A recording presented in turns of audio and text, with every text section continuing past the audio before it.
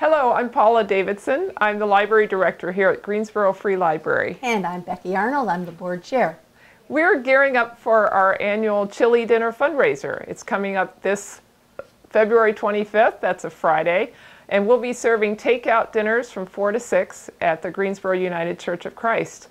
I've been here a couple years and was here for one of the years when it was a community event at the church where everyone gathered. But I understand it's been going on for a long time, right, Becky? It is. We believe it's been 15 years, and it's a fabulous community event where historically we've all gathered together at the church, and many people brought chili and cornbread and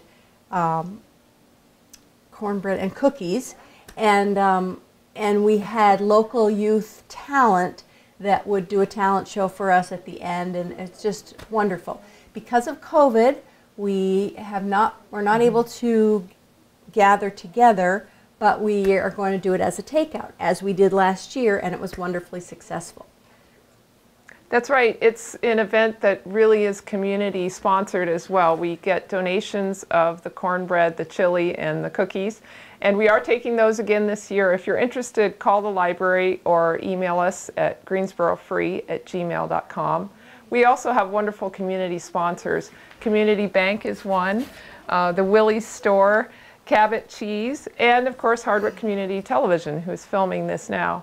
They're also going to film the librarians, the 3 staff, doing a read aloud for the entertainment portion of the evening this year. We decided to hold off on the youth talent show for the spring in the hopes that we can do it as a community event, probably outside in our beautiful new backyard tent.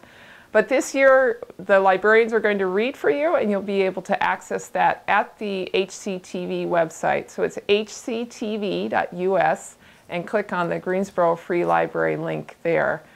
So we really welcome everyone to come. We're asking for a $10 donation from adults. Kids eat free, but please feel free to come out. It's Friday, February 25th, 4 to 6 p.m.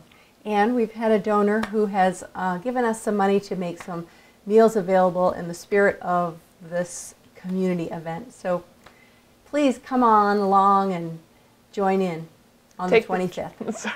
Take the chill out of winter, and we hope to see you there. The more the merrier.